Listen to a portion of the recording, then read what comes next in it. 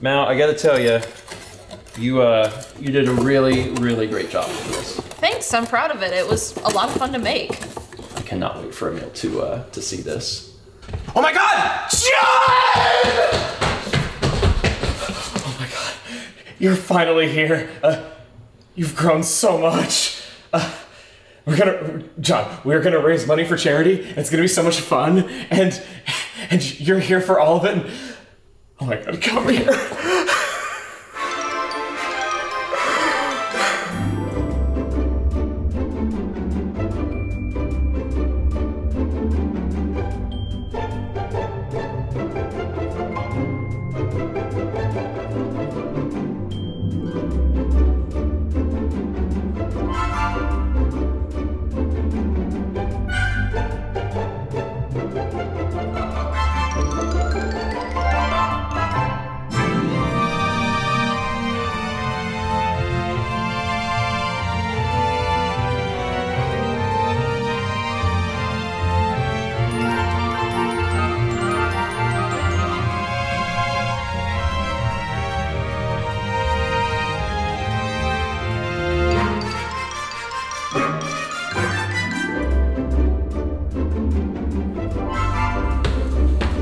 Me and John are going to the beach. See you guys later. Bye. Does Emil not know that John is... Just let him have this. It's been a long 2 years. Okay.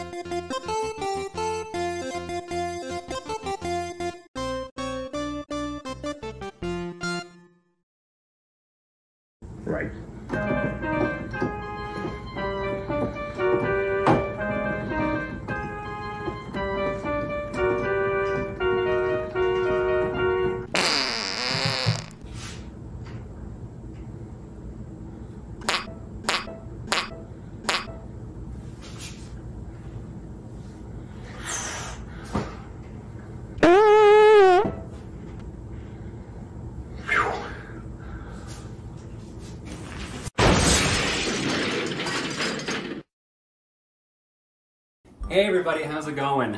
Time for a bumper. Now, if you remember last year specifically, one of the most popular bumpers was Emil having to bake cookies without knowing a recipe. And I felt kind of bad for him, I guess. So I figured this year I would actually try to show people how to properly bake cookies. As you can see, we've got our setup ready, so let's get to it. Now, I know we don't normally start with this, but since my brand is eggs and all that, I figured we would actually prepare the eggs first. So we gotta be very careful with this first though, because if we do it wrong, do it wrong,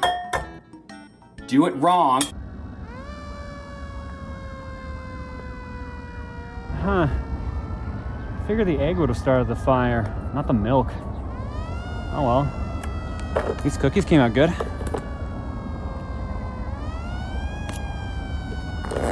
Need more egg.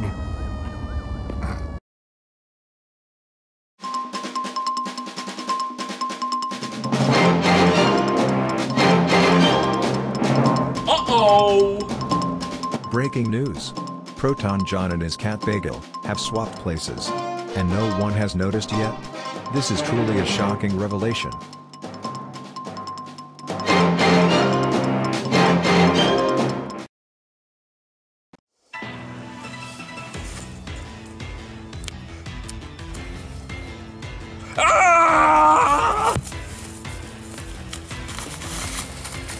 Oh shit, no. Oh, ow. Ow. Oh. How do they do it? How do the Pokemon train? Ow. Fuck you, monkey. Ow.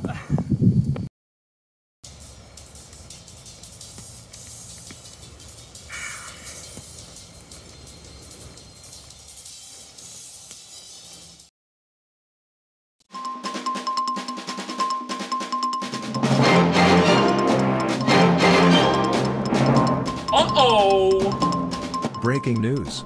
Josh Jepson is, actually a banana in disguise? Reports show a 100% increase in Jepson banana content since 2018.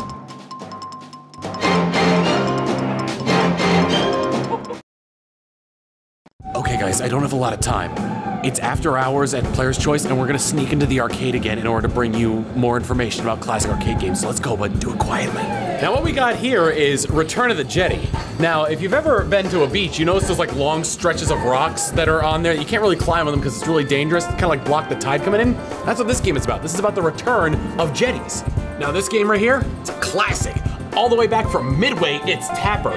This is a precursor to mobile games where you tap the screen to, you're supposed to be able to tap the screen to play. It's not, okay, I think I got it.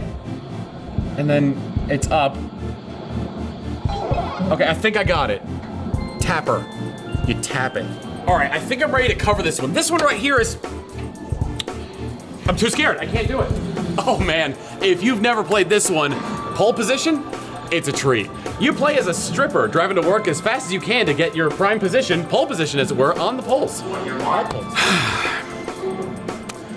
Now this one, right here, is T-Ron. A game about everyday life in Toronto. John.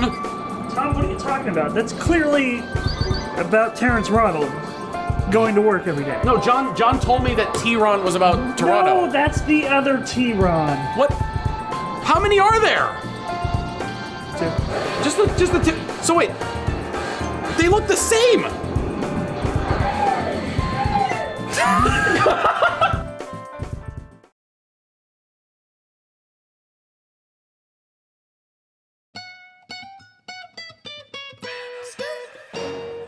Woulda, shoulda, coulda been watching Lucahjin. Woulda, shoulda, coulda been watching Lucahjin. Getting me to pop a grand no matter what mood I'm in. Woulda, shoulda, coulda been always loving Lucahjin. Woulda, shoulda, coulda been watching Lucahjin. Woulda, shoulda, coulda been watching Lucahjin. Getting me to pop a grand no matter what mood I'm in. Woulda, shoulda, coulda been always loving Lucahjin. Damn, what can I say? Except that she is a bae, she is a queen. every day. Slay, yas, bitch, slay, yas, bitch, slay. Twitter famous equestrian, a caked up horse mom lesbian who's tail whipping pedestrians. Yo, nay, horse mom, nay, horse mom, nay. Woulda, shoulda, coulda been watching Lucahjin. Woulda, shoulda, coulda been watching Lucahjin, getting me to pop a grin no matter what mood I'm in. Woulda, shoulda, coulda been always loving Lucahjin. Woulda, shoulda, coulda been watching Lucahjin. Woulda, shoulda, coulda been watching Lucahjin, getting me to pop a grin no matter what mood I'm in. Woulda, shoulda, coulda been always loving Lucahjin. Voice so soft like an angel, she perfect from every angle, and she has a cat named Bagel that she's sharing with the Proton, with the Proton, with the Proton. Does that make Lucahjin a neutron? Magnetic like they photons. Good deal, Taco Bell coupons. Do you wanna go through this tight little hole? Get the treasure that's on the other side. Take it for a ride. Final Fantasy bonafide. Scheming like Jekyll and Hyde. Pull up tide. Ruby so big their divide is like a whole meter wide. Swing side to side. Jokes kill you like cyanide and leave your grandparents so horrified. Developed a monument to show her power. It's an iconic swap, no Eiffel Tower. I think about it almost every hour. It's an iconic swap, no Eiffel Tower. It's a world wonder, the haters will cower. It's an iconic swap, no Eiffel Tower. Maybe follow up with a golden shower. It's an iconic swap, no Eiffel Tower. Woulda, shoulda, coulda been watching Lucahjin. Woulda, shoulda, coulda been watching Lucahjin, getting me to pop a grin no matter what mood I'm in. Woulda, shoulda, coulda been always loving Lucahjin. Woulda, shoulda, coulda been watching Lucahjin. Woulda, shoulda, coulda been watching Lucahjin, getting me to pop a grin no matter what mood I'm in. Woulda, shoulda, coulda been always loving Lucahjin. Slay, yas, bitch, slay, yas, bitch, slay. Nay, horse mom, nay, horse mom, nay. Nay, yas, bitch, nay, yas, bitch, nay. Slay, horse mom, slay, horse mom, slay. She'll unlock your chakras, shake your maracas, hit you with the shaka-laka-laka-laka-lakas. Fill you with spirit, cleanse all your ghosts like Pac-Man with the waka-waka-waka-wakas. Slay, horse bitch, slay, yas, bitch, slay. Slay, yas, bitch, slay, yas, bitch, slay. Nay, horse mom, nay, horse mom, nay.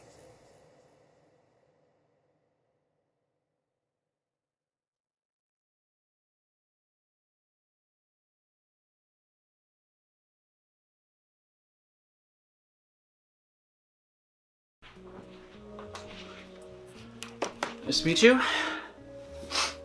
I'm Jules. I'm going to be conducting your interview for the TRG Colosseum. And you are Marnie. So, you know, we have to ask some preliminary questions. You know, it's not going to be too scary, I promise. Just kind of general questions. Why were you fired from your last job? Ah, I was trying to trick you. It seems like you have loyalty to your last job. That does paint a great picture for you, and we know that you will be loyal with us too. Let me just write that down. Okay, why did you choose this profession? So many reasons that you're speechless? That's quite, okay, interesting. You're doing great, by the way. Marnie, where do you see yourself in the next 5 to 10 years?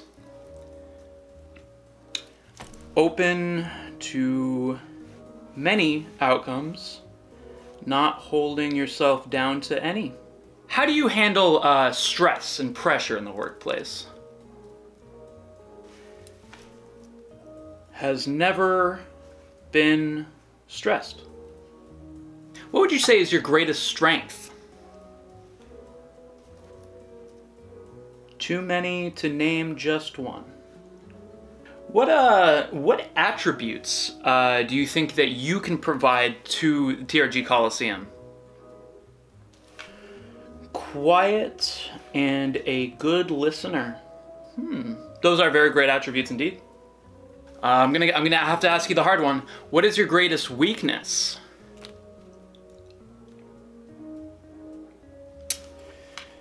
No weaknesses.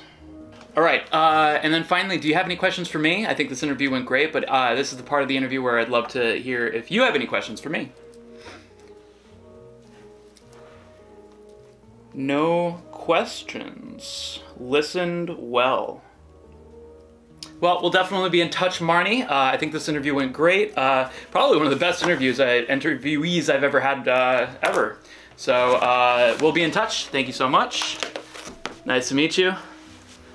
All right, have a nice day.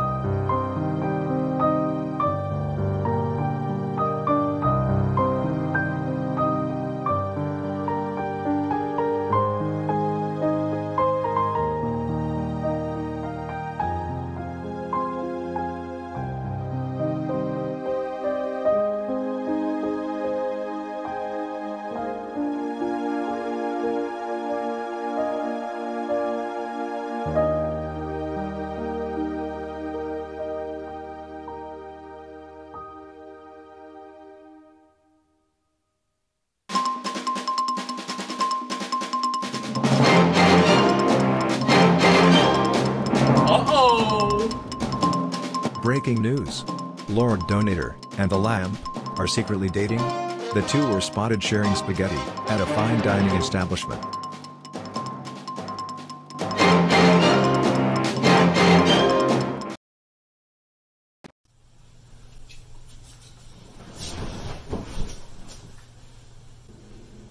Long day?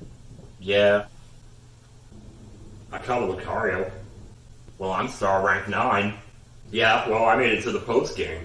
Yeah, well, I have 440 black tumblestones.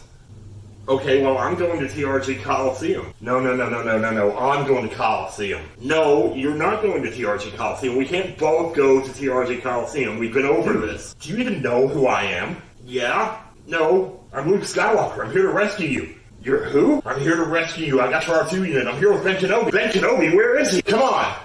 Wait.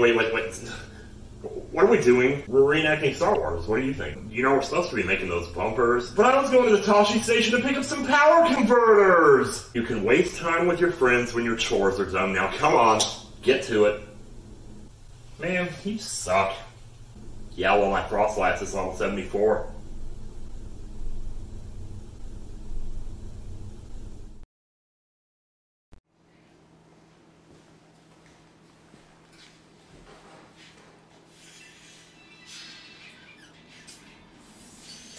You know, I'm rank 9 going into the Crimson Mirelands.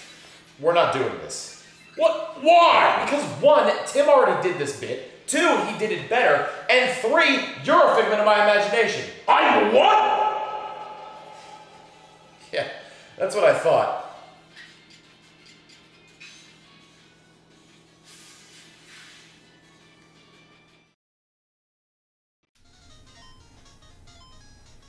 Yo, Rosa, do you know what star rank 9 means? I have no idea. Don't know, don't care.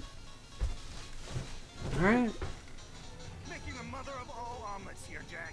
Can't fret over every egg. Not when you're Oh my god, yeah, dude. Yeah, man. Dude, what a freaking awesome stream, man. So we're gonna check out another song, man. So this is one I've actually never heard of this one before, which is insane because I usually know like pretty much every video game song ever, you know, but this might be like a pretty underrated one or something like that. So let's see what this one is. This is the Super Mario Brothers 1 music.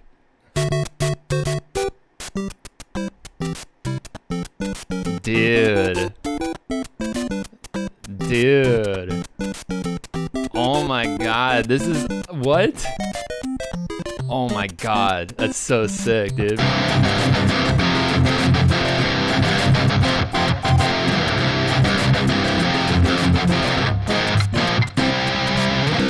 Damn, dude. This goes hard, man. I mean, I feel like this theme definitely is ripping off the Xenoblade theme. Like, I mean, we all can hear that, right? Like the way that the minor second interjects with the parallel third of the second harmony of the third eighth note. You guys hear that?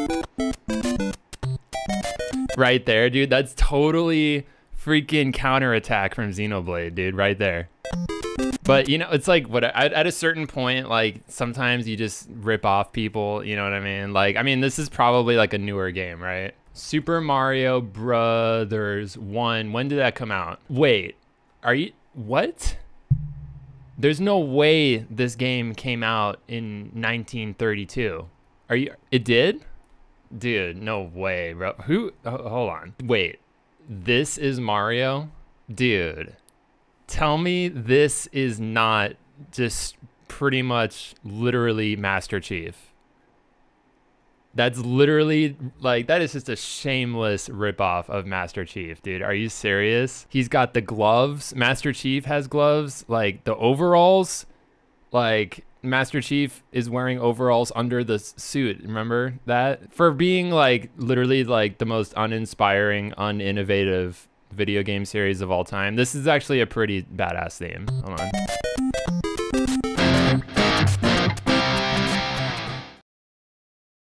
Currently present at the section of a house containing a bathtub and a sink and a toilet. Purchase an additional quantity of tissue designed to remove excrement from the butt.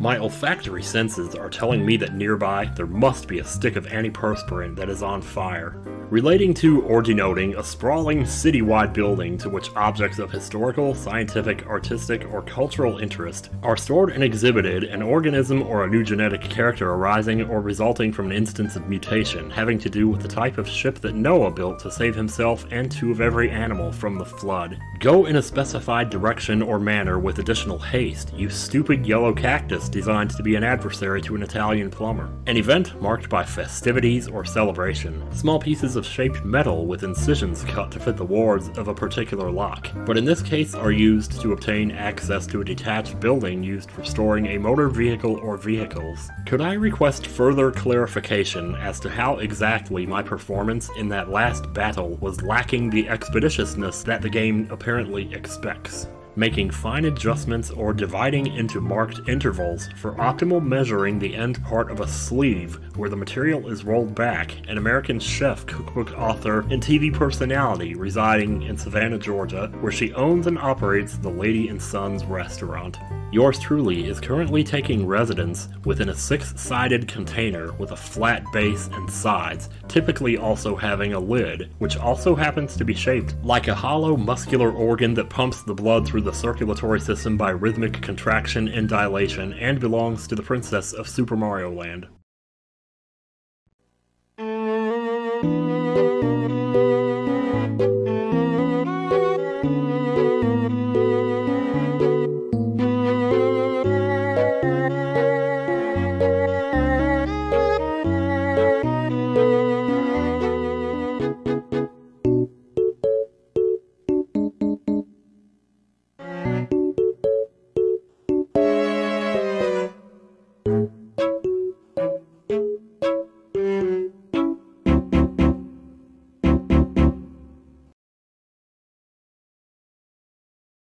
This is Universal Tech Support, your support for everything. How may I help you?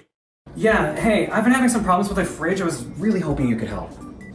Oh no, not you again! I know, but I really need help with this one.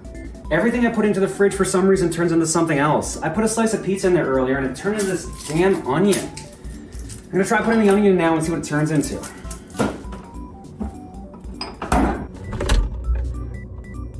And it turned into a copy of Paper Mario Sticker Star. Ugh, I don't even like onions. Sir, you can't keep calling in these fake reports. Last week it was about your car keys starting your car! No, I said it started a car down the street, not my car. That could just be a coincidence. What about the fact that this light switch turns on my fireplace? Sir, that's how most fireplaces start. But on the TV too? Well, these could possibly be glitches in the space-time continuum. Have you noticed anything else glitching out around you? Well, the house caught on fire yesterday while baking cookies, and it's fine now. Other than that, though, I'm not really sure I'd even notice anymore. Have you foolishly considered the possibility that you were foolishly cursed in a foolish past life? Yeah, probably, but you guys have a 5-star rating on Google, so I figured you'd actually be able to help me. Okay. Have you tried turning reality off and back on again? Yeah, that's not a bad idea. Hang on, give me a second. Let me do something here.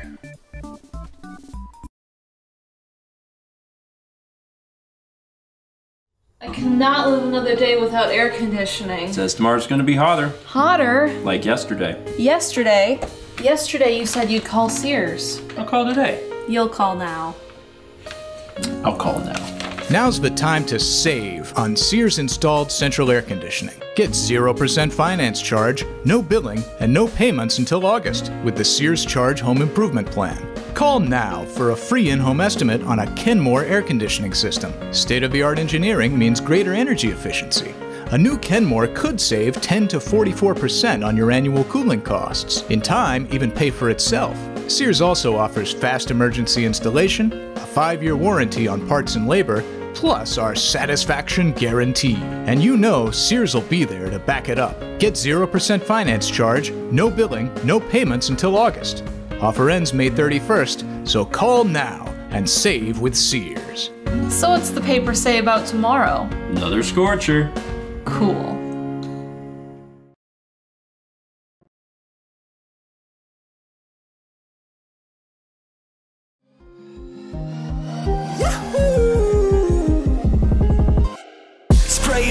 scrub it, shine it, clean it, wash it, rinse it, gloss it, sheen it. Yo, we're with some Mario sunshine, so I'ma keep on flooding till I hit the finish line. Check it, spray it, scrub it, shine it, clean it, wash it, rinse it, gloss it, sheen it. Yo, we're with some Mario sunshine, I'ma keep on flooding on till I hit the finish line.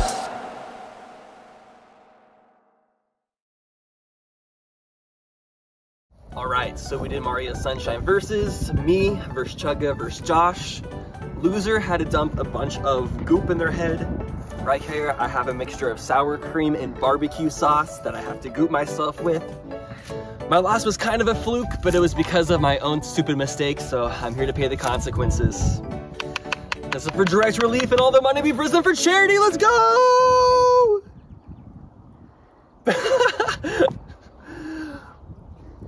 Oh my gosh. Oh, I hate sour cream so much.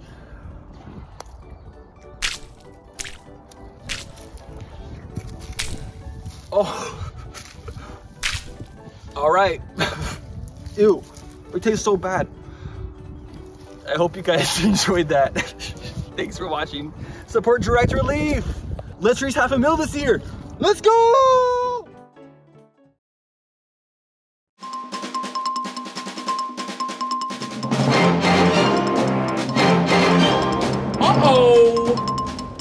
Breaking news. Stephen George's middle name is Waluigi? I read about it in the YouTube comments section, so it must be true.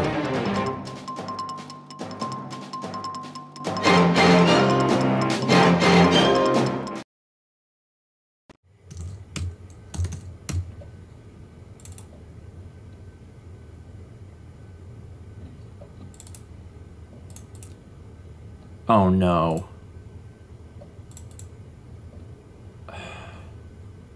Are you kidding me?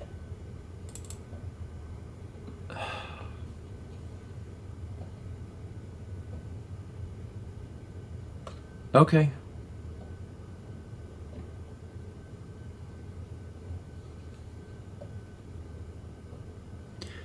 Call Tom.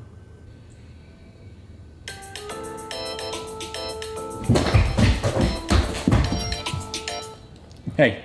Hey, Tom. I need a favor. I thought I recorded enough Morning Mario for the whole week, but I'm short one. Do you think that there's any way that you could maybe take care of that? I know that you had mentioned about wanting to do one. Yeah, no, I can take care of it. Are you sure? I mean, I don't want to put you out or anything. Yeah, no, don't worry about it. I'll have it to you later today.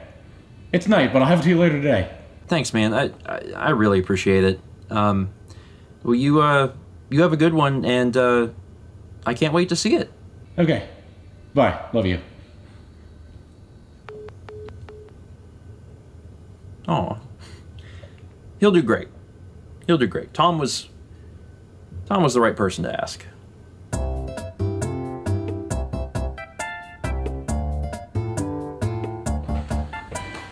Okay. Let's see what Tom ended up doing. Good morning, and welcome to Morning Mario here on StephenPlays. Today we have a Super Mario 3D World themed level called Powder Ridge. As you can see it there behind me. But before we get into the mountain, we gotta go over a little bit of safety tips first. First off, always remember your helmet. The cabeza is your most important organ, maybe second to the heart, tight, I don't know. So keep your helmet on at all times, that way you don't get some sort of concussion. Second, your boots. See them here? Gotta keep them secure and fastened so that way they don't come off in the middle of boarding and you just go flying down the hill grinding down. And third, you of course got your board here. You gotta keep your feet secure on that at all times. Make sure you tighten up on the straps here. And yeah, everything will be fine and smooth for the entire trip down. So, what'd you think? Tom, yeah, it was good. It's just, I did ask you to do Morning Mario, and I couldn't help but notice that you did a snowboarding video. I took a few liberties. You did great. It's just I took a few liberties.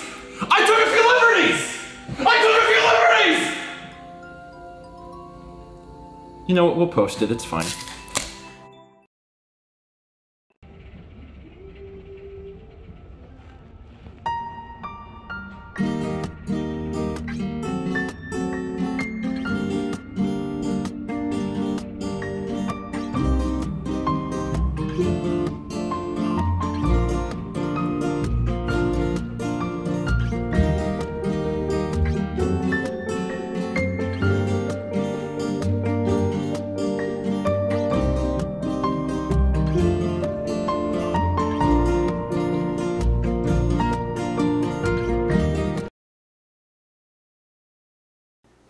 Yo, what's up, dude?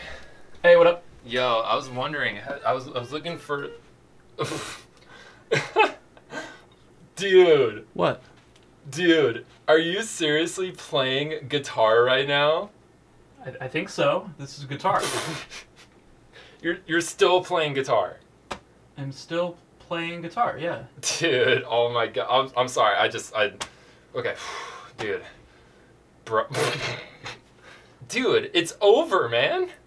You didn't know? I didn't know guitar is over. It's all about the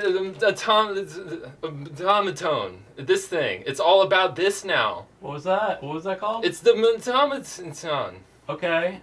Dude, you're still playing guitar, dude. That's hilarious. Oh my god, dude. Kind of feeling a little bullied right now, but no, I'm helping you. I'm giving you. This is the automaton. Like, bro, like seriously, just all of these guitars, it's done. These are like, it's like a fossil, dude. Those cost me a lot of money. Bro, this is like my profession. You know what else costs a lot of money? Trucks. And you know what? People still drive those. But this is the automaton, and this is the best new instrument of all time. It's not that new. It's gonna revolutionize. It's been out for like ever. Dude, well, it took a little bit for people to start realizing it. Guitar is so done. People dude. realized it, then they realized it wasn't a thing, and then like now babies use that. Dude, right? So listen, how many strings does that guitar have? Just tell me. Like, I'm just 6. Exactly. 7. How many strings does this thing have? Well, I mean, it's kind of like, it's electronic. It says 0 strings on it. I know. It doesn't even need strings, man. I wouldn't use that for a stringed song. You don't even need songs anymore with this thing. You just play it. It's great. Dude, I mean, okay. You know what? It's all good. I got you. I'll help you out. So Jack has lived with us for 2 years now. It hasn't gotten much better. I always thought that I was the one with like the chaotic energy and always like, what's he gonna do next? But Jack's on a whole other level, man. Over the past few years, it's gotten even worse. I can't even begin to describe, like, but it's gotten to this point where we can't ask him to leave because, I mean, where else is he gonna go? You know, we're the only ones here who can even remotely, I mean, who's gonna be his energy? Who's gonna be able to like withstand this, you know? Like, did I tell you about the time that he thought he invented playing 2 guitars at once? So he would do this thing where like he was flipping multiple guitars around him and he looked like some like orbital thing, and he just, you know, Delcate got like a brain hemorrhage, and like, you know, we didn't think he was gonna make it, but he got hit in the head with a guitar, and then he got hit again in the head with another guitar, because that's how it goes. I mean, I worry that this condition that Jack has, I'm not really sure what it is, open pititis, it might not be something that we can treat within this lifetime. I think if it ever does get, you know, better, you know, we don't know if it could get worse, or, you know, maybe, you know, good for like a few days and then bad for another few days, and we just want the best for Jack.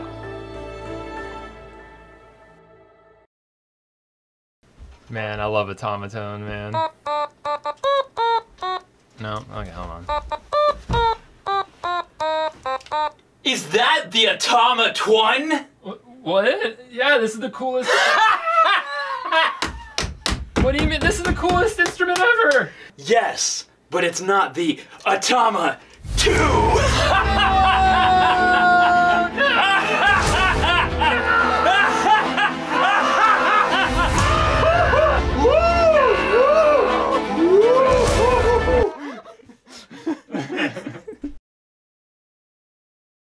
Konnichiwa, hisashiburi desu ne. Hello everyone, and it has been quite a while.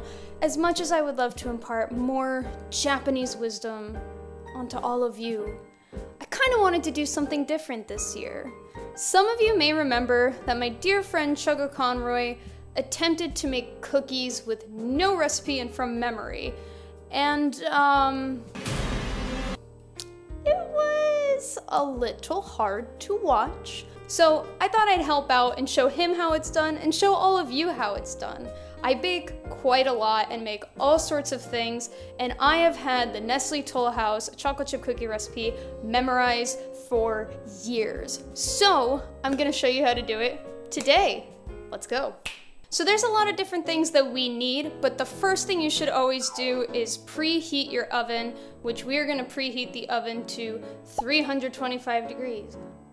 The next thing you want to do is prep any tins that you need. I'm just going to use oil and get my trays ready for the cookies. You really want to make sure that the cookies are not going to stick, because that'll create a lot of issues, because how are you supposed to eat these cookies? So now we got to do dry ingredients and wet ingredients. We're going to need 2 cups of flour. We're all done with flour. We are going to do 1 cup of granulated sugar.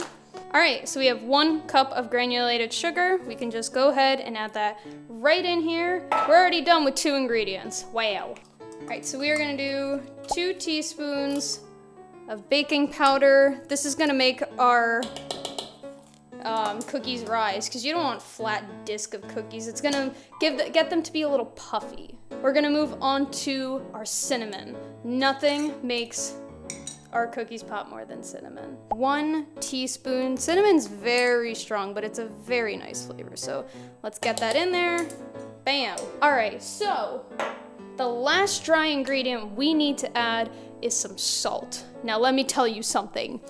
People don't add enough salt to baked goods. If a recipe says 1/4 teaspoon, that's too little. I normally do a teaspoon or a 1/2 teaspoon. It kind of depends on the ratio to everything else. So let this be a lesson. Put more salt in your baked goods. I'm gonna start with 1/2 teaspoon and then see if I need to add a little bit more.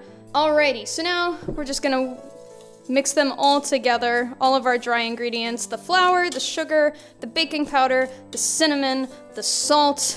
Next, we're gonna move on to our wet ingredients, i.e. our butter, our milk. So let me grab those things very quickly. All we need is just 2 tablespoons of butter, because we're gonna have a lot of other wet ingredients that are gonna help get our cookies to be very rich. And you actually want the 2 tablespoons of butter to be melted, because it's just gonna help open up that flavor a little bit more. So I'm gonna do that real fast. Let's do our milk. So we're gonna need 1 1/4 cup of milk. Whole milk is great, but also any kind of like oat milk, almond milk. So I'm just gonna pour that into our smaller bowl, which I'm realizing I should have done the opposite, but you know, we're here now. And I'm gonna put our butter in there and I'm gonna give it a whisk. We're working with our nice milk and butter. And then normally we would add an egg here, but I don't have any eggs. So you can actually use 1/4 cup of vegetable oil to yield the same kind of result. There we go.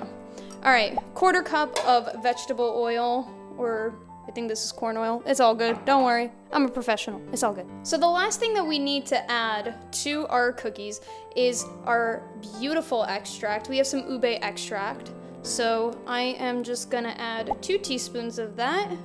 All right, so I'm gonna give that a stir. Oh my gosh. I wish you guys could smell this. The ube is such a nice smell. and it is really the secret ingredient to chocolate chip cookies. It really makes or breaks it, and that's something that you see a lot of people lacking, is they really forget to put that ube extract in their cookies, which who does that? We are ready to combine our dry ingredients and our wet ingredients, so I'm just gonna let it rip. All right, so now we wanna whisk our dry ingredients and wet ingredients together very carefully. It doesn't need a million stirs, just kind of make sure it's well incorporated, you don't see any dry lumps or anything. You just want it to be nice and smooth. The next thing we need to do is we need to distribute this mix into our trays. So I'm gonna do that real quick right now, and then we're gonna pop them in the oven. We're gonna start with 10 minutes, because cookies don't take that long, but we're gonna check, because we're not just gonna pull out, we're gonna double check. So we're gonna prep these, and make sure that you're happy with the size of the cookies that you're making. Some people like to have smaller cookies, so there's more. Some people like really big cookies. It's really entirely up to you. All right, so we are going to pop these trays in our oven and start at 10 minutes. But we'll check on it in a bit. For now, go relax, go hang out, all right? So the cookies needed a little bit more than 10 minutes, so I just let them chill a little bit more in the oven. I'll put the time somewhere here, I don't know, annotations and all that. And I'm just gonna let it cool for a little bit before I take them off the tray and put them on our serving dish. So, we're almost done. And just like that, we're done. Here are some chocolate chip cookies made from memory. So I hope you guys learned something very valuable from this. I am excited to eat this. Bye-bye, everyone.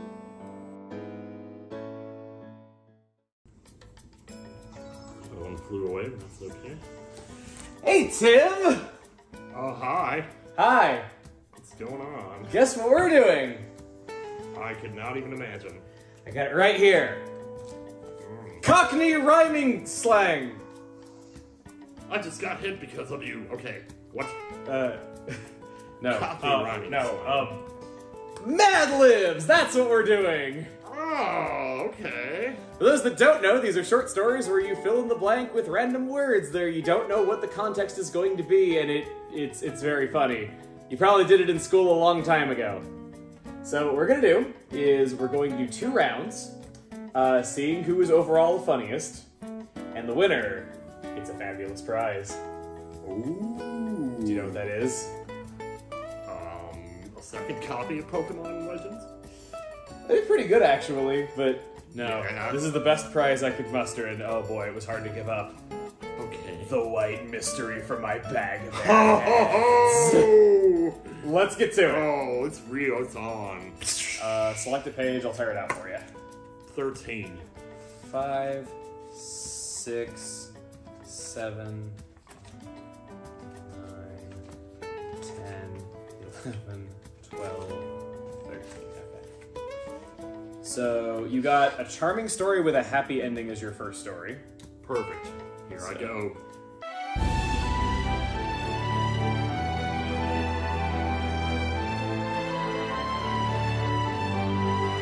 Okay, what is your second story? Going to be what page? 2. 2. Okay. I was worried you were gonna say like 80, and I'm like, there's no 80. Page 2. You got bullfighting. Bullfighting. Wow. Here you go.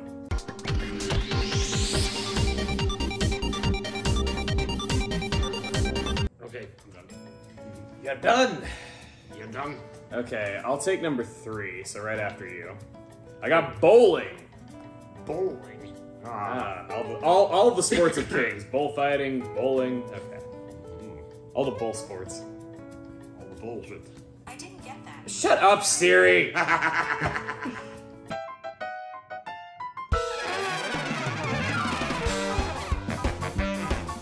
5, 6. I got the concert program. Boy.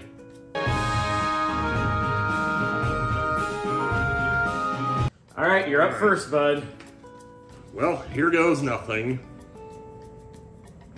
Once upon a ball, there were 3 little pigs. The first little pig was very stupid, and he built a house for himself out of shiny Pokemon. The second little pig was smelly, and he built a house out of baseball bats. But the third little pig was very burnt, and he built his house out of genuine roosters. That's morbid on multiple levels. Indeed. Well, one day a mean old wolf came along and saw the houses. Bonsai, he said. I'll take in and I'll blow. I swear to God I didn't do that on purpose.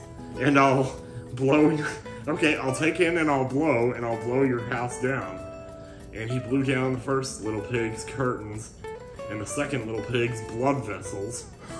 The two little pigs ran to the third pig's house. Thereupon the wolf ran blowing, but he couldn't blow down the third little pig's hot dog house. So he confessed off to the forest, and the three little powerless pigs moved to Chicago and went into the sausage business. I like how the burnt pig's house is made of hot dogs, and then they went into the sausage business. That's a little too on the nose. Alright. The name of my story was bowling. Almost every community in America now has a bowling red light district because bowling has become very fancy with young moms. Not wrong. Most of them become very crusty at the game. The main objective is to roll a heavy bowling drip down the alley and knock down 47 pins, which are at the other end. If you knock them all down on one roll, it's called a squeak. If it takes 2 rolls, it's called a yeet. Many alleys have automatic cupcake setters. Others hire coasters who set pins by bicycle. The most important thing to remember when bowling is to make sure you have a good grip on the America, or you're likely to drop your ankle. I don't want to go to this bowling alley, I'll tell you what. It's not as bad as I was expecting it to be when I wrote America in there. I was just like, that's a huge mistake, but I'm going with it. And it wasn't so bad. Alright, now on to your second story. Whoo! Alright then. This is the bullfighting story, so... Bullfighting is a silly sport which is very popular in Somalia. A bullfighter is called a matador, and his equipment consists of a long, sharp candy bar called a dinero and a bright red skirt. He waves his skirt at the bull, which makes the bull butt hurt and causes him to charge. The matador then goes through a series of fiery maneuvers to avoid getting caught in the bull's left nut. If the matador kills the bull, the spectators yell, "Encanta!" and throw their fudgesicles into the ring. If the bull wins, they yell "Flibbertigibbet!" and call for another matador. Bullfighting is a very sun-drenched sport, but it will never be popular in America because Americans don't believe in cruelty to Yoshis. At least it had a happy ending. Right on. The concert program is our finale. Here goes nothing. This evening, the famous orchestra conductor Tim will present a program of classical wives at the remote music center. That's perfect. He will conduct the Cat Symphony Orchestra, which is noted for its excellent string and stinky wind sections. That's very you and very cat. How does that even happen? Considered by many wolves to be the world's most playful ensemble. The program will begin with Debussy's Claire de Candy, followed by Mendelssohn's Adorable Song, and Strauss's Tales of the Vienna Litter Box. What? The Vienna Litter Box. Then we will hear Rachmaninoff's Horn Concerto No. 69, but only the wiggling movements. Oh, of course. After intermission, the second half of the program will be devoted to playing, in its entirety, Beethoven's Fifth Nipple. Tickets are on sale now at the bed office. Beethoven's Fifth Nipple. I don't know. I don't know what to make of that. Oh my gosh. Tell you what, The Three Little Pigs was the better of your two. I think the second... Was the second one the better of mine, or was the bowling? Oh, man. I think the second one was better. Second one was... Yeah, I think the Beethoven's Fifth Nipple was my funniest moment. That was the line that won the rap battle. Yeah. I think that was the funniest overall moment, though, but I think your house made of hot dogs. Yeah, your house made of hot dogs, and they all going into the dude. sausage business, and the third pig was really burnt. I think that was probably that was really morbid on so many levels, though, but I loved it. So did I. Well, we did say it was funny story and not funny moment, though, so I think this is yours. I say we split it. Okay, that's fair. Yeah. So what do we think the flavor is going to be? Like, I guess we can guess what the flavor is. We're gonna eat this on camera? Okay. Here I go.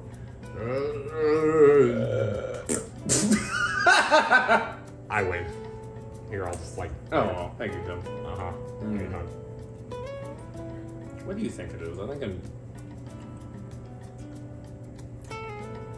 I'm thinking maybe cherry. Oh, wow. Oh, that brings back memories of something. What was that? Oh, yeah, I'll put this whole thing in. This is like when you uncover a memory in Breath of the Wild. It's 2004, that's all I can... What is the flavor I can think of 2004? Thank you for sharing your prize. And thank you for joining us for the Runaway Guys Colosseum 2022. Yes, donate to Direct Relief. And let's get off this pandemic over with. Right. Please. Or else I'm gonna have to burp. Oops, I already burped. What's up, everybody? This is your favorite podcast for gear, Metal Gear, Guitar, no, Metal Gear Solid. Sons of Liberty. Sons of Liberty. We are the Sons of Liberty, and we're here to give you the best reviews, the most solid reviews of gear for your metal music. That's right. Jack, what do we have today for new gear? Well, we just have an awesome new box of gear. It's got so much gear in it. We're gonna check it out. I've never seen any of this gear. Our gear expert, Adriana Figueroa, brought in some new gear for us to check out.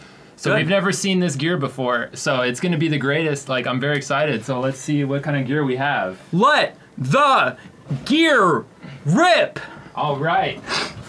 What do we got? Oh, dude! All right. The first product. So the first product we have is obviously the SnailadBatar. Dude, I love the SnailadBatar. Sometimes you just feel like you're going too fast on the guitar and you gotta slow it down. Us metal guys, sometimes, you know... Where's the feel? Where is the feel? Where's the Marshall stack? Where's the Les Paul Strat? You know what I'm saying? So I think what this is supposed to do is you have to, see, even just by like being in the presence of the SnailadBatar, it like... Oh, dude, I can feel the feels happening in my hand. Like, I just want to go... And then if I touch his little ears or eyes, whatever these things are, oh, dude, it's insane. It's working! It's working! I'm speechless. I'm bewildered. I'm snail-bound. Even snail-bound. Yes. How much are these? This is $158,482 USD, SRP, MLP, MLG. So if you gotta slow down, low price. I'm sure there's some payment plans if you're a pussy. So next, amazing. All right, I'll handle the next one. All right, what do we got? That was a great product. Oh, dude. Oh, what's this? Oh my God. I've never seen that in my life. It's finally the fret button. It hits 17 frets at once. 17 frets at once. You glaze it upon your guitar. It also cleans it. It cleans your guitar. Okay. While you're pushing it, and then it goes. Okay. You hear that? Yeah, I heard that it stayed the same pitch for all of these, but then you decided to go up in pitch when you were here. So that's pretty cool. I think. Yeah. Well, I turned it on. Oh, okay. In the middle of it. How is it powered? By Satan. Oh, yeah. I mean, everyone's kind of moving up to Satan for charging. I mean, wireless charging is it's just not getting this stuff done. I mean, we're playing metal here. We might as well go to the source. All right, Jack. What else do we have? Yeah. So this. Oh yeah. How much is this? I don't know. Okay. Amazing. On. So what's the next? What is the next gear here? Oh, dude! I've always wanted one of these. Oh, of course. Oh, dude. Yes. Oh. Yo, what is that? An air fryer. Dude. When you get hungry, you just put the food in here, I guess, and then. Oh. Whoa! That's insane. Pop out the food and then you eat it. You're fueled up for your next metal show. You know, you can put anything you want in here. You can put only legal things in here. Yeah, kids. But, you know, you put in a taquito, you can put in a taco, Whoa. You can put in a burrito. Insane. So toes. And it's gonna fry it up. And that's very relevant to a guitar that we're talking about. Yeah, why did we get this? I mean, this is maybe we should just fire it. All right. Well, that's all the time we have for today. Yeah. Thank you guys so much, and don't forget, remember gear, metal, solid. Catch you next time. Bye.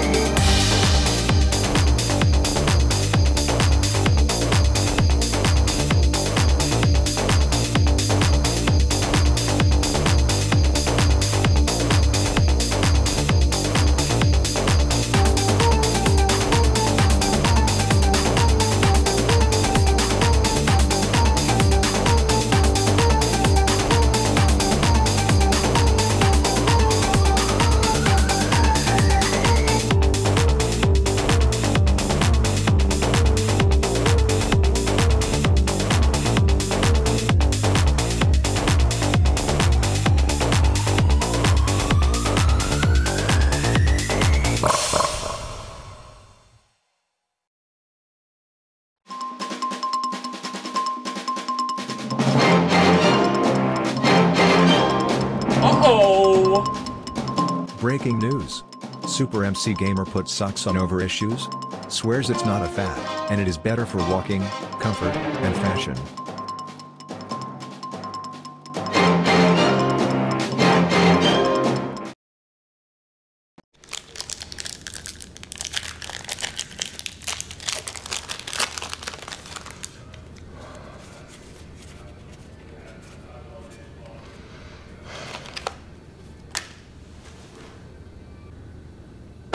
What's the matter, MC?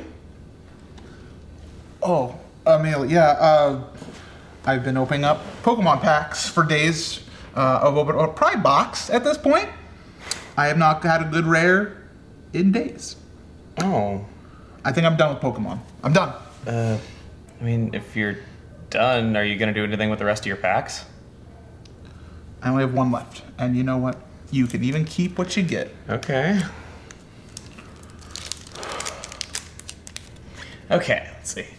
Umbreon EX, Pidgeot EX, Kingdra EX, Sharon's Care Secret Rare, this is Kindler Secret Rare, Dragonite EX, Komodo GX, Tapu Fini GX, Pheromosa GX, Incineroar. Emil, this has to be a misprint. Yeah, I know. No Charizards. What? It's all secret rares and ultra rares. MC.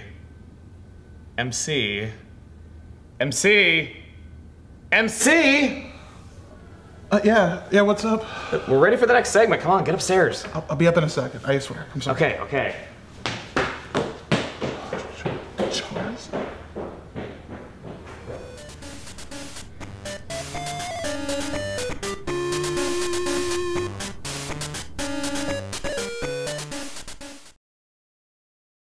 What's up, TRG Colosseum? It's Jared, and I thought this year we would do something a little bit different. I'm going to allow my cat to be the star of this bumper, so enjoy about 2 minutes or so of Blue being the most adorable kitty you've ever seen.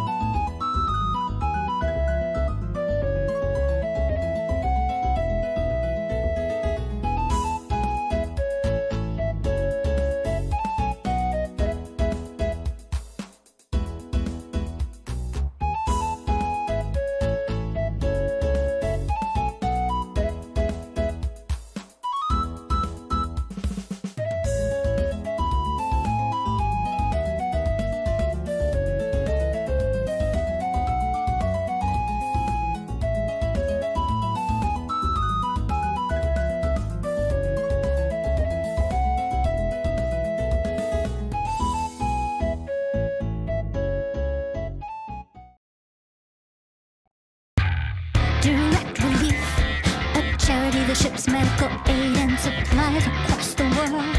They respond to disasters like hurricanes and earthquakes and bushfires. Direct Relief is sending relief to medical centers assisting with COVID-19 pandemic. They've distributed 1.3 billion of aid so far.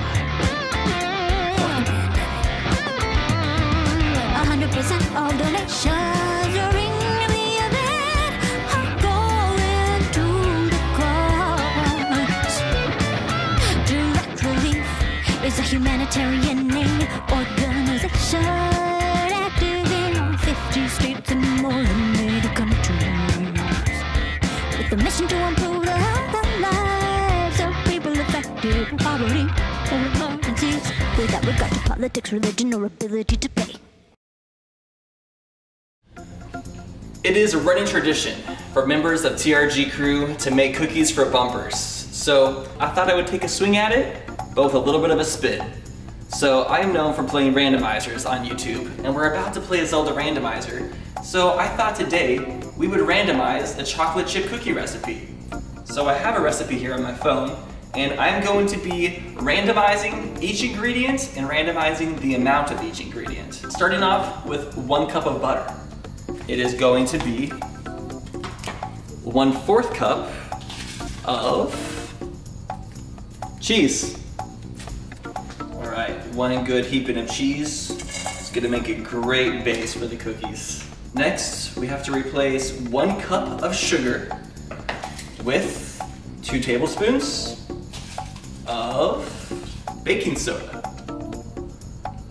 So 2 tablespoons is gonna make this rise very, very high. Next ingredient is 1 cup of brown sugar. 1 cup of lemonade. Just as a forewarning, I do have to eat 1 of these cookies. Whoa, the baking soda made it all bubbly. Now it's just some bubbly cheese. It's cheese soda.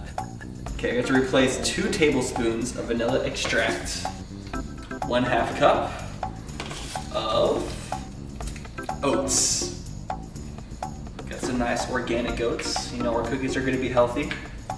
This will probably give us some good substance. 1/2 cup, beautiful. Gordon Ramsay would be proud. Okay, next is 3 cups of all-purpose baking flour. Okay, we have 1 tablespoon of chocolate syrup. Ooh, delicious, delicioso. Do you think 1 tablespoon of chocolate syrup is gonna offset the cheese soda?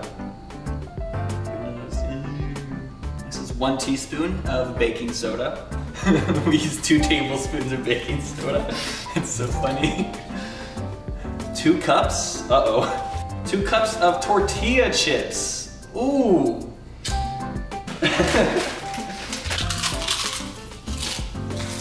All right. There's 1 cup of potato chips. And of course, for good measure, a 2nd heaping. Have you ever seen potato chips come out of a measuring cup before?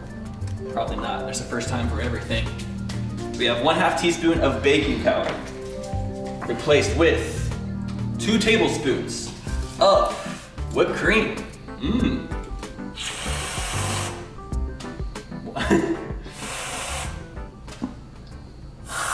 My dad taught me that one. We have 1 teaspoon of sea salt, 1/4 cup taco sauce, thick and smooth. I don't like it being described like that. Here we go. Oh, that's gonna ruin it for sure, for sure. Ooh. We have 1 last ingredient, which is 2 cups of chocolate chips. We're gonna go with 1 teaspoon, tiny little finale, of protein powder. I love the little teaspoon. No, this is just to make sure that we get some gains because you gotta get your protein in every single day, bro. Every day. Then we mix it. Ooh, gotta look at this. It's amazing contraption. Yeah.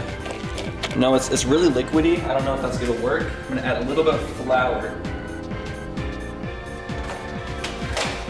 Oh. Whipping it up. Whipping it up.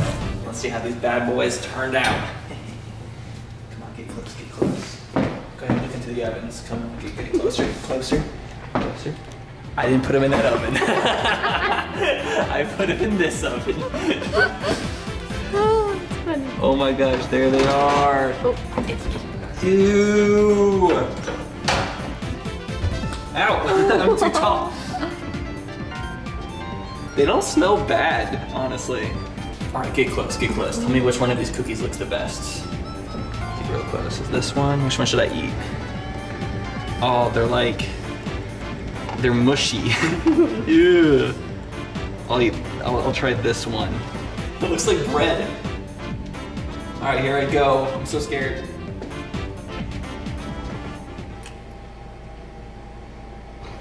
Not too bad. It's great. All right. Thanks for watching, guys. Make sure to donate. Donate directly to you. Do it now.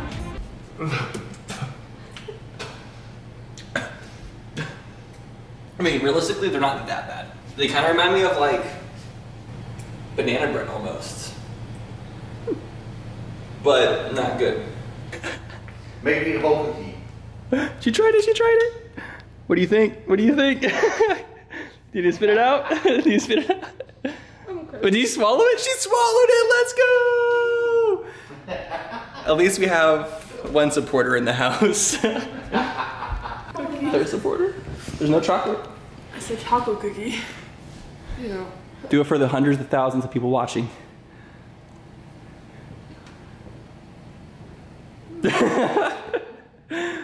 Thoughts? It's not that bad. It's not awful. It's like not the worst thing in the world, surprisingly. So my stepmom ate one, my sister ate one. Come on. The dad has to eat one too. You can't flake out. What do you think? That's not good. Okay, that's the consensus. Thank you for watching.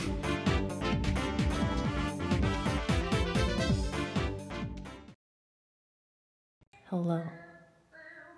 Hello. Ooh woo.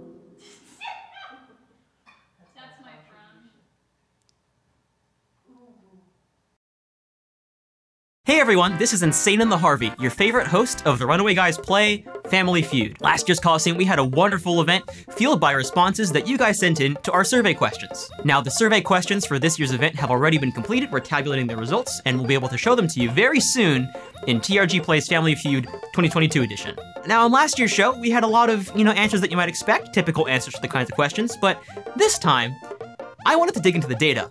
I wanted to get into the nitty-gritty and see some of the more, how should I say it, colorful answers that didn't quite make the cut in the real show. To start off, one of the questions that we had on last year's show was, name something Mario would hate to have happen to him. And as you might expect, people thought that Mario would hate getting stabbed by Sephiroth again, or being denied by Peach after going through all that effort to rescue her from Bowser countless times. But one of the ones that I didn't expect, and it seems that most people in chat didn't expect, was Yoshi role reversal. So in this scenario, Mario's riding Yoshi and they're trying to jump to this next platform and Yoshi's like, screw you, Mario, I want to be the one that survives this time. And so Mario plummets to his death while Yoshi, advances. I'm all for supporting rights for Yoshis in this world, but I think if Yoshi was the one that made it to Peach, Peach would have a lot of questions and maybe not be so supportive. One that I'm kind of surprised didn't make the cut was, somebody touching Mario's spaghetti. Somebody touched my spaghetti! Something like that. And the last rather unexpected answer was Mario actually having to be a plumber. Let's say your toilet is clogged. You use your plunger, try and do it yourself. You call your local plumber, they can't really figure it out. All you're left with is Mario. And what's he been doing? He's been in the Mushroom Kingdom this whole time, jumping around, stomping Goombas, collecting Koopa shells, He hasn't been a plumber in like, how many years? Like 25 at least? He's not fit for this job anymore. He doesn't even deserve to be called a plumber. Do plumbers have licenses? I don't know, they probably do. If they do, Mario probably doesn't have his, or it expired a long time ago when he started making way more money from trying to rescue Peach rather than fixing people's toilets. Another question from the show was, name a Mario sports game that does not already exist. And we got some pretty cool answers that I would actually love to see, like Mario Football, Mario Curling, which kind of exists in Olympic Games, but not as its standalone thing, Mario Cricket, Bowling, Lacrosse, but there were some that were just so interesting and unexpected that I thought they needed their own little spotlight here. One of which was Waluigi Sumo Wrestling. Now, you know what Waluigi looks like, and you know what a sumo wrestler looks like. I have no idea what Waluigi Sumo Wrestling would look like. Another one is Super Mario Superstar Speedwalker. I could kind of see this one. Mario 64 is, just walking around as Mario is so much fun in that game. And maybe we just need a Mario walking simulator, Walk through the Mushroom Kingdom, see the sights, not worry about stomping enemies, and just go on a nice walk. He could use some relaxation for once in a while. And perhaps the one that's the most interesting is Super Mario Esports Champion League of Legends. Can you imagine a Mario MOBA? I mean, okay, in a Mario MOBA, who's doing what? You've probably got Mario as your ADC down bot, Yoshi as your support, you know, pulling in enemies with the tongue. Let's say Peach is in mid, you know, she's probably some sort of spellcaster with her, using her umbrella as a wand or something, or I don't know. Luigi's up top because, you know, Luigi's just a loader like that. Obviously, you know, we gotta have DK in the jungle. DK in the jungle coming to gank your lanes and going, you know. Oh man, I would love to see that. I think that's a great spin-off. Mario Esports Champion League of Legends. Okay, looking at my notes over there. Next question. Name something Kirby would hate to swallow. Actually, I'm just gonna skip that one. You guys don't want to know what people said for that. Here's one that I collected data for, but that wasn't actually in the show. Name something that Waluigi dreams about. Now, there are some pretty obvious answers here, like getting into Smash, John, money, John, his own game, Rosa John, tacos, more John, things like that. But one that really surprised me was a healthy body mass index. I know that I drew some attention to Luigi's limbs earlier when talking about Waluigi sumo wrestling, but I'm afraid that a little gust of wind might snap his toothpick arms, you know? He could definitely use a little bit of bulking up. Maybe he needs to take a few tips from Mario and hit the gym or eat some garlic. That's because that's what you eat to gain muscle. And the last strange answer for this one, name something that Waluigi dreams about. I didn't understand this at first. His bridal boutique. I didn't understand this at all, so I gave it a search and then I understood. This is so stupid! I don't even remember what that property is actually supposed to be. Like, I need to go look that up after. You know, I'll look it up. Okay, what is that property actually supposed to be? Let's see. A bridal boutique. Okay, no, that price makes a lot of sense, actually. Okay, one of the other questions was name a KK Slider song. And some of the more popular ones were ones like, you know, Bubblegum KK, Go KK Rider, KK Cruisin', some of my personal favorites. But there was one in particular that I would really love to see made.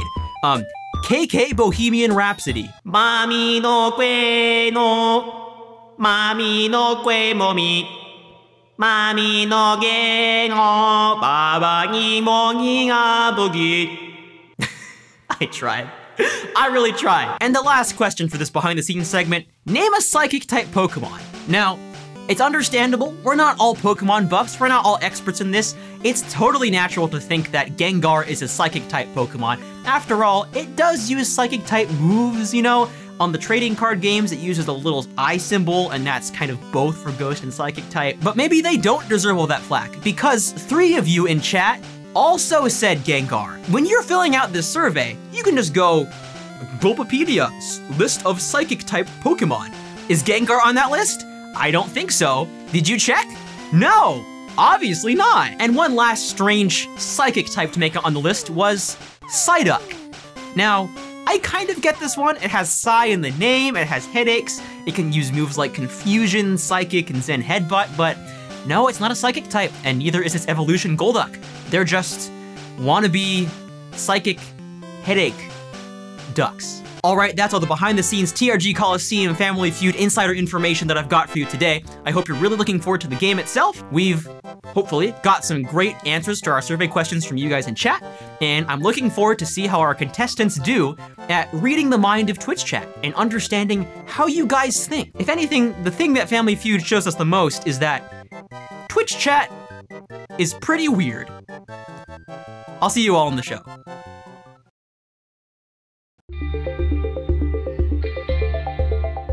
Hey, my name is Michael Robinson. I am the Crisis Mapping and Data Science Specialist at Direct Relief. I do lots of mapping. I work with a lot of different data sets, both internal data sets, so shipping data that we have, grants related data, what went where, what was in a delivery, that sort of thing. I also pull together a lot of external data sets, either to combine with the internal data for all kinds of different analyses, making maps, looking at relationships between different data sets, and sometimes just grab additional data sets or pull in additional data sets because the analysis really focuses on what's going on with that particular data, independent of any direct relief related data. I guess I don't find what I do super interesting when I talk about it. I work with a lot of spreadsheets. I make some maps.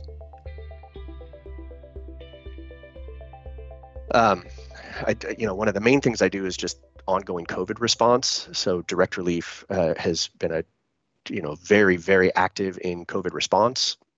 And so almost every day, I update a map with COVID counts around the US and COVID-related distributions, emergency distributions around the US. And then about once a week or so, I update a separate product that is really global focused. And so lots of different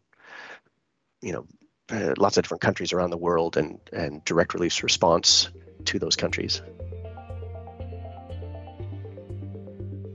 Well, I've been here 2 years now, and I was actually a student intern here when I was in college in the mid-90s. I was an intern at Direct Relief, and Direct Relief was the kind of organization that I always thought, hey, someday if I could work at a nonprofit that does amazing things, I'd love to work at a place like Direct Relief. I didn't think I'd ever be able to get a job at Direct Relief.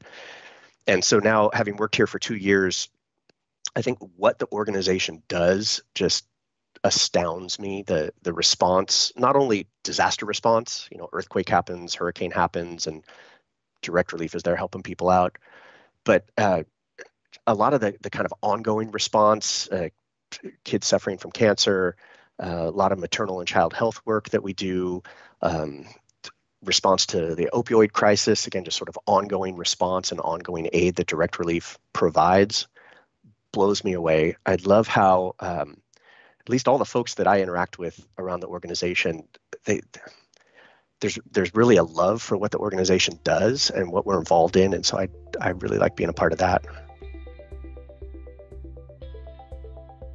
I swim just about every day. I swam in high school, swam and played water polo in high school, and then I thought I wanted to continue swimming in college, and that didn't work out. I was too busy with school, but I've kind of been swimming masters ever since. It's like swim team for adults when you don't have to stress too much about the coached workout. And so I swim almost every day. I surf. I play a lot of music, play guitar, play bass guitar, play some drums now and again, hang out with my family, wrestle with my dog. I play a lot of World of Warcraft with my daughter, actually. I've been playing World of Warcraft since it came out, vanilla before it was vanilla. Took a big break around Panda and kind of got back into it a little bit more recently. I particularly like Burning Crusade. My daughter and I play that a lot. It's really fun. I also like playing snowboard games on Xbox. I think that's a lot of fun. I wish I could snowboard that well. I can't snowboard that well. Play Pokemon Go now and again with my daughter as well. It's fun stuff. It's really fun to play together. When I think of crazy stuff that I'd be willing to do for donations to Direct Relief, I think of doing something that causes physical discomfort. Our ocean is rather cold, and so immersing myself in really cold water for a certain amount of time. Yeah, I don't really mind embarrassing myself. I was a professor for about 15 years, and I was used to being very self-deprecating and making fun of myself and telling very embarrassing stories. So I kind of don't mind embarrassing myself. Hey, on behalf of myself and the folks here at Direct Relief, I just want to send out a huge thank you to the Runaway Guys Colosseum crew and audience for their super generous support.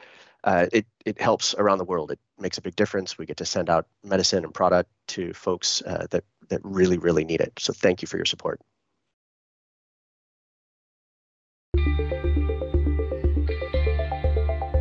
My name is Steve Lang. I am the Senior Manager of Web at Direct Relief. I've been here for almost 9 years now, and about 6 years ago, I had the distinct pleasure of helping launch the Direct Relief gaming program. I am very closely involved with the sort of care and maintenance of our website, directrelief.org. So that incorporates everything from working with our developers to come up with enhancements or fixes to the website, to meeting with our communications or partnerships in philanthropy or other teams to identify areas of the website that need to be improved or expanded upon to better serve the needs of our organization and those seeking information about the work.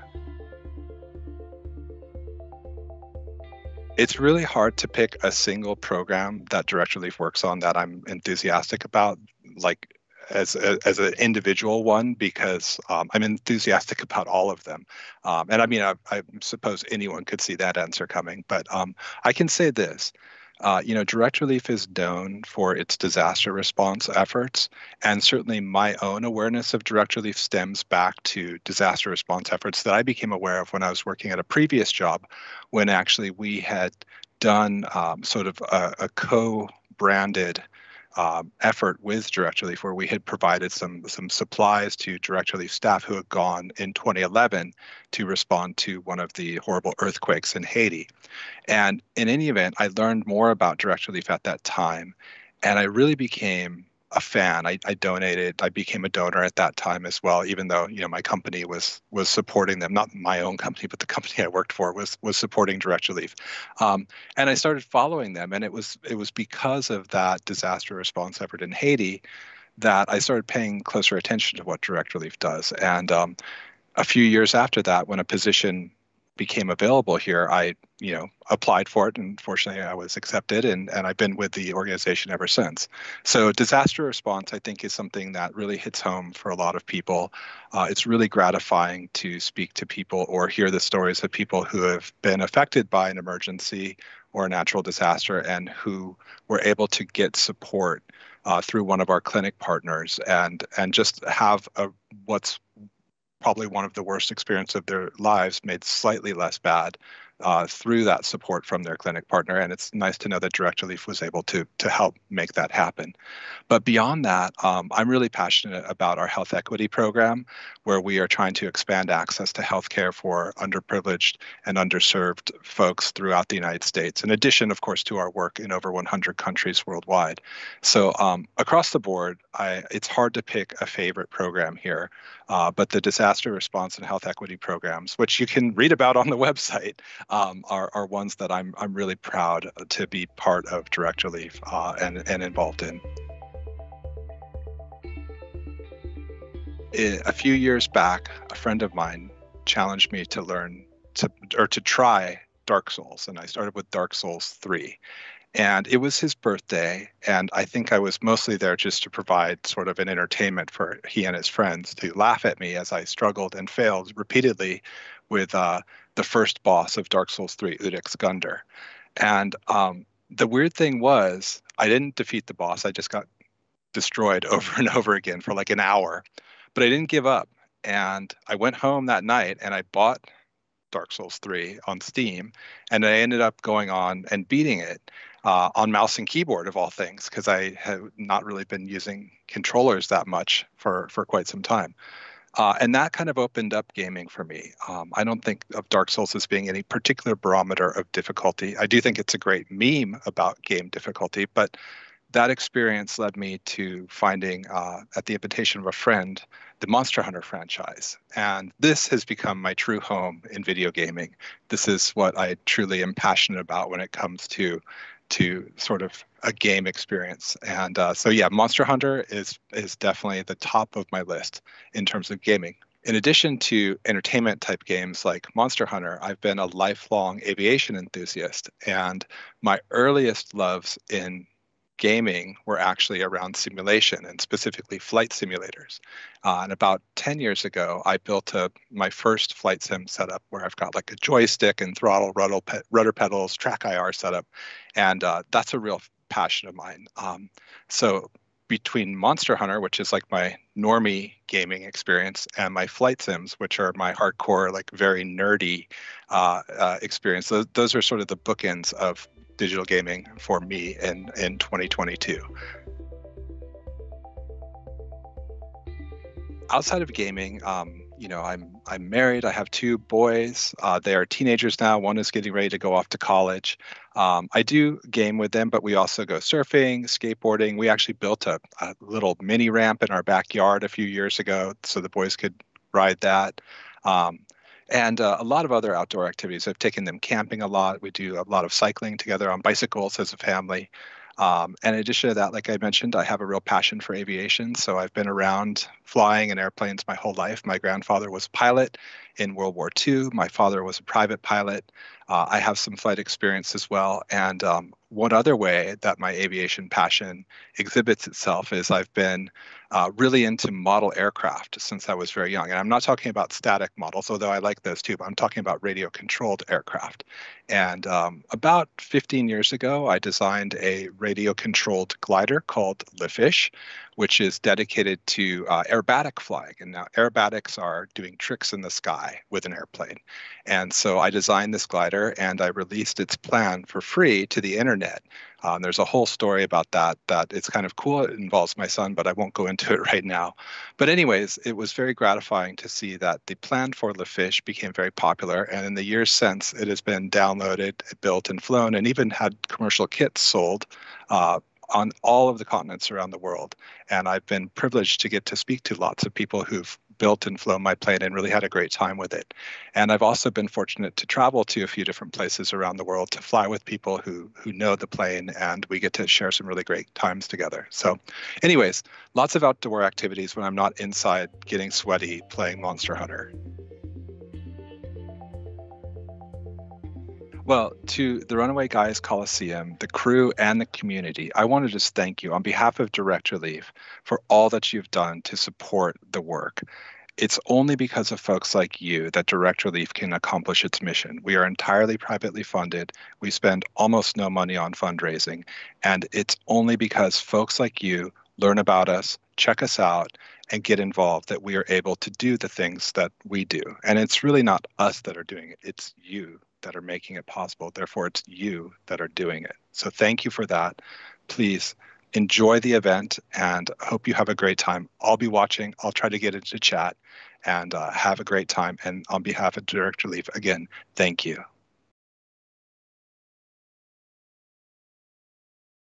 Have you ever struggled with trying to describe to your family about the things you love on the internet and they just don't get it? It's like trying to teach your grandpa what a meme is, or teaching your mom what PogChamp is. The world is changing quickly, and it can be really hard to keep up. And as somebody who was a part of the Runaway Guys Colosseum this weekend, I can definitely attest to the struggle that I have gone through trying to tell my family about this event. They like it because it raises money for charity, but it's just something they don't understand. And it made me realize that the Runaway Guys and this event in general is one of those events where if you know, you know, and if you don't, it's kind of hard to understand. So, to try to combat this confusion, I decided to try to make a PowerPoint presentation to describe what the Runaway Guys is, so hopefully even people like my family can understand what this event is about. So let's check it out. Okay, so let's start off with an easy question. Who are the Runaway Guys? The Runaway Guys consist of 3 guys: Proton John, Chuggaaconroy, and NintendoCapriSun, who have all been Let's Players for over a decade now and been doing so consistently. So the 3 of these guys started a collaborative Let's Play channel back in 2011, bringing their audiences together to watch them play multiplayer Nintendo games and various platforming games in front of a large audience. And on this channel, they've amassed almost 400 million views, which is freaking insane. Props to these men. And they have also created 40 full collaborative Let's Plays on this channel, from front to back, fully finished, all great quality, something that hasn't been done very frequently by many people on the internet, and it's just a cool thing. So in 2011, the trio started traveling to conventions such as PAX and MagFest, and they would host these invitational Let's Play tournaments where they would invite Let's Players and different content creators to be a part of this tournament that they would record and put on the Runaway Guys channel, which started building up an even larger community for Let's Players in general, getting them to all come together, and it was a really wholesome time and really started building some awesome community.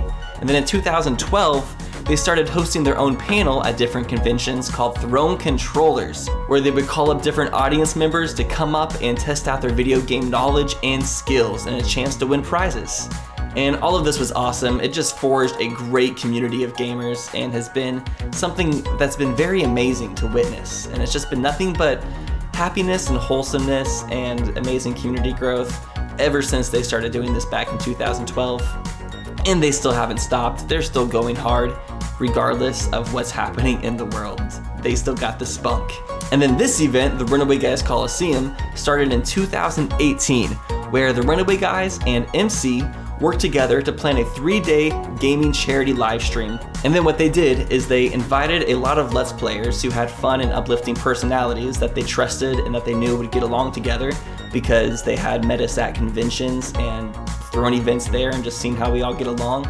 And they put together a crew, invited us all out, and we hosted the Runaway Guys Colosseum at an Airbnb, just playing tons of fun games and raising money for charity and seeing what the event could evolve into. And now at this point, we have several events under our belt and we have pretty much figured out what this event totally is. So this event pretty much has 3 main sections. The main section is multiplayer gaming events with crazy twists and challenges to raise money for charity, which I'll give some examples in a moment. Then we have some wonderful musical guests who do musical performance, typically of video game song covers and remixes, live for the audience. And in between these events, we have funny skits and bumpers that are played in between each segment to build up lore and memes for the event and community as a whole. Some examples of some of these gaming events would be Mario 64 Bingo, where we had 2 teams compete to fill out a bingo card by completing various challenges in Mario 64 that were in the bingo spaces. And then there was ways for audiences to interact with the players in real time by donating money to charity, to mess with the players by either making them game with oven mitts on, or spraying them in the face with a water bottle, or having their controller flipped upside down, and lots of other more creative stuff that we've been doing. And another example of an event was the Mario controller switcher, where we had 4 players trying to play Mario World together, but every second the controller input would cycle to the next controller. So each player would play for 1 second before it passes on to the next person. So everyone had to try to be in sync and try to do the same thing, so you were doing the right moves whenever it came to be your turn. It was chaos. And we have tons of different events like this that involve tons of great personalities, and it all just comes together and makes a really, really good show. And now that we know what the show is, I guess I should go ahead and explain who is involved. So we have the original trilogy of men, Proton John, NintendoCapriSun, and Chuggaaconroy, who have all 3 been pioneers of Let's Playing, and have been successfully Let's Playing longer than anybody else in the world, and still going while doing amazing things on the side. They inspired a whole generation of Let's Players and gamers through their high quality content, with a lot of information and personality plugged into the videos just to make them a very fulfilling experience. And as somebody who grew up watching them, I can definitely say that they have been life-changing and inspiring to me, along with many, many others. Now, the next 2 members in the group are Stephen George and MalMakes, who are my grandparents.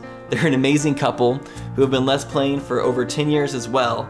Stephen George is a madman. He's created over 13,000 videos in the past 12 years, and he's been making content pretty much daily since then.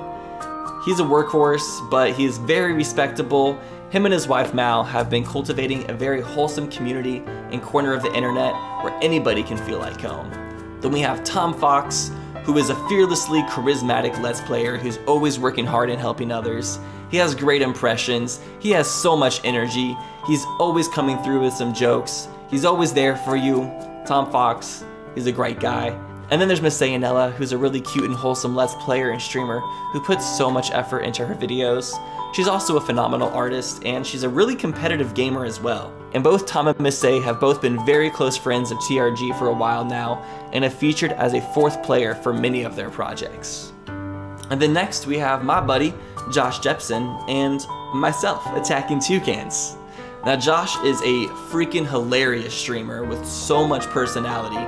He can make you laugh so easy, and he's really good at executing ideas. He's like always there for people and is always making cool stuff happen on the internet.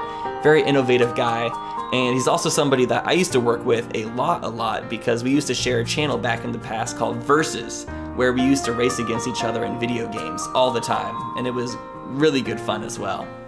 Now myself, I'm a Let's Player who's mostly focused on comedy, editing, and playing games pretty thoroughly. I take games way too seriously, but in the best possible way, I'd say. And I also do a lot of randomizer content, which has been a really fun new wave to run on. Both of us have been making gaming and Let's Play content on the internet for over 10 years as well, and it's been phenomenal to get to work along all these amazing people. Next, we have some of the musicians. We have FamilyJules, who is a metal guitarist who makes video game rock music along with other rock remixes and covers. And he's also a freaking hilarious streamer, if you did not know. But this man is insane. He's made so many musical collaborations on YouTube and has just done stuff that most people have never even dreamed of accomplishing. Really astounding dude, great personality. And then there's his friend Jack, who he actually goes on tour with his video game rock covers. And Jack pretty much does a similar thing where he specializes in creating video game, metal, and rock covers. But yeah, these dudes, they are not afraid to open the pit! Moving on, we have the wonderful Adriana Figueroa, who's an online personality who focuses mostly on doing vocal covers of animated video games and television shows.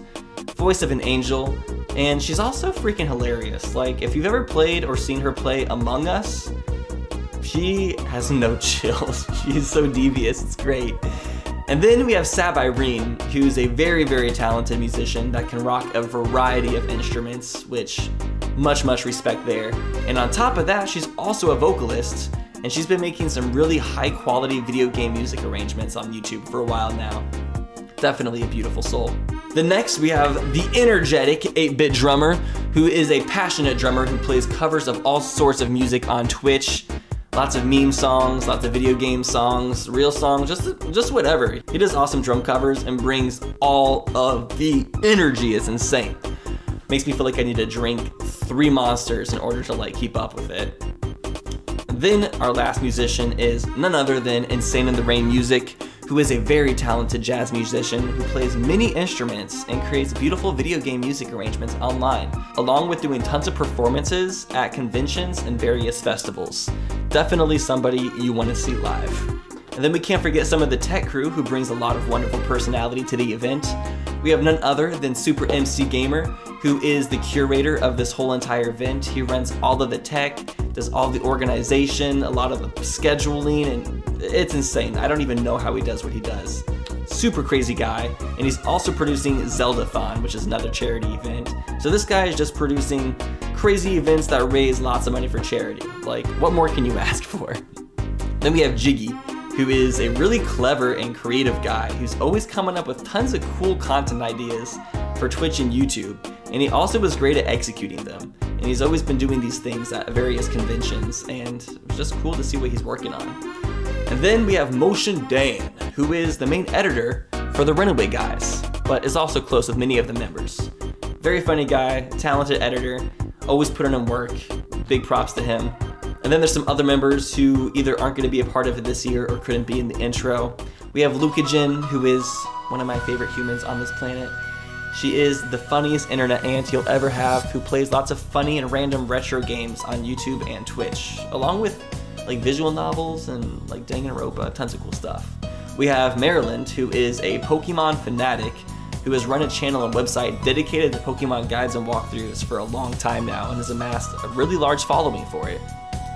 We have the Dona'tor, who's a shiny and enthusiastic gamer who can put a smile on anybody's face with her witty and hilarious banter. My life would not be the same without that woman.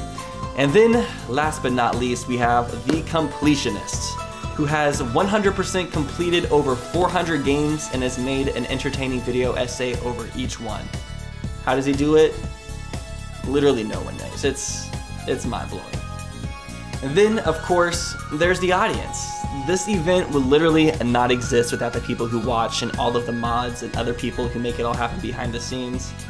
It's a really cool event that takes a lot of collaborative effort and a loving and passionate community, but it is one of the most wholesome and beautiful things I think that exists on the world right now, and I can't even believe I'm a part of it, and hopefully me making this video can help some people understand what this event is a bit better. But we have this beautiful family who is all very talented. I actually did some math, and amongst this group, the combined number of views of everybody on our channels is over 4.5 billion. So the amount of social impact that this group has had on the online gaming community has been pretty astounding. I honestly can't wait to see what else we can accomplish in the future. That's what I got. If you didn't know what TRG Colosseum was or who was involved, hopefully you have a better idea after watching this presentation. Thank you so much. Anyways, with that, I'm gonna head out.